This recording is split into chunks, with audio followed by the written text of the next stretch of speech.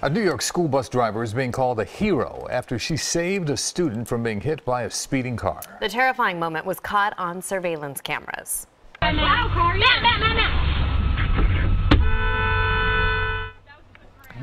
The teenager was headed off the bus when that car whizzed by on the exit side. The quick-thinking bus driver grabbed the teenager by his jacket and was able to yank him back onto the bus.